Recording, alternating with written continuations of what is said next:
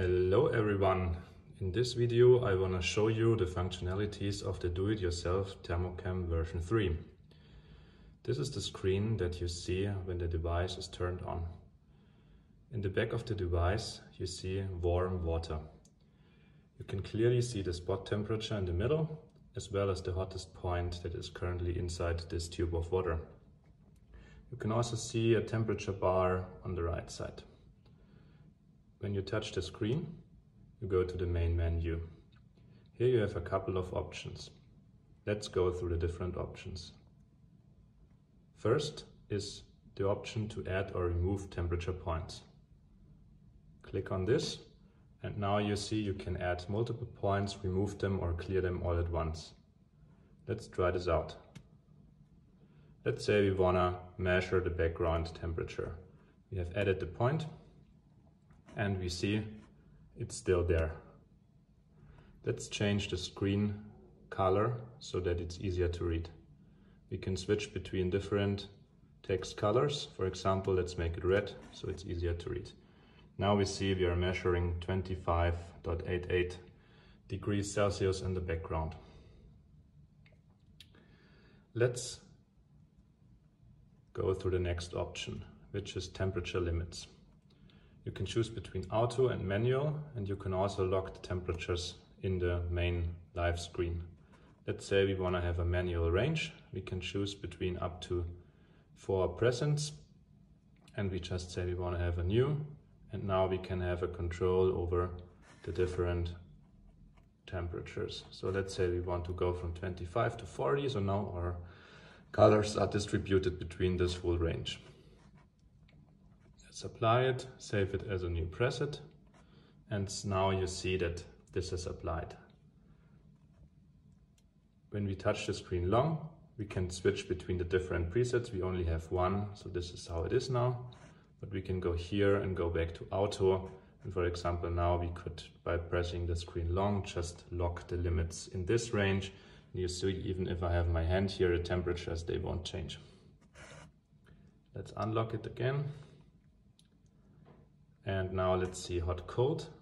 This is very nice, so you can identify hot and cold zones in the screen. Let's say we want to have hot and it should be green. So now we can say the limit, and everything above this limit is green. So basically now we can turn our whole tube of water into green. And also you see this on the temperature bar. Let's disable it for now and let's take a photo. So let's say we are now happy with this photo and just press the button, push button on the top once, so it saves it to the internal SD storage. Here you see how much memory you have still free in the storage. There's also other information like time, date and the battery level. So let's say we want to view the images. We can just go through the different images here, and it's a really nice way so that we can look what is inside our internal storage. We could also convert it to bitmap, so this will create bitmaps out of our raw data. So here we could say yes, and then the image is converted. And we could delete it, we could find images by day, yeah. For example, here we only have one image, but let's say this is the first day, so now we have another image. Then this also would work for videos. So let's say we want to record a video, then we can press the button long and we can say we want normal, so this is as fast as it can. And now you see it creates frame after frame and saves it to the internal SD card. You can also convert the video to bitmap images, so you can say you want to convert, go through all the images, afterwards it's converted. And if we go to the menu, we can play this video. So now we have it here and we can just, not a lot is happening right now, but you see it's going through the different frames. Let's pause it again. Okay, what else do we have? We have settings. So we can do general settings like time, date. We can enable automated conversion for bitmaps.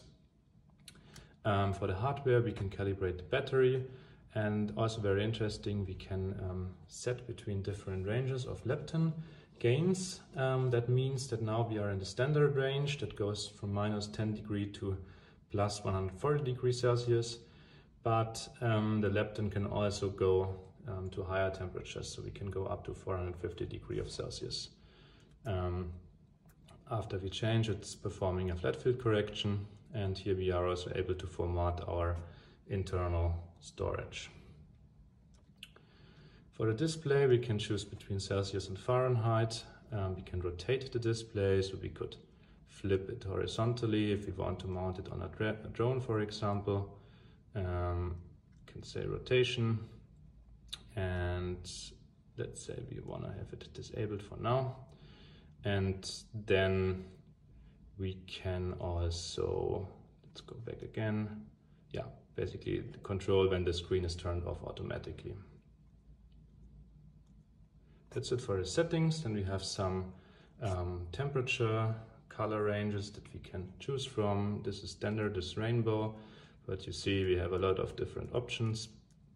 So for example, another one would be iron black, and you see that the temperatures have changed now. Also the range on the side has changed now.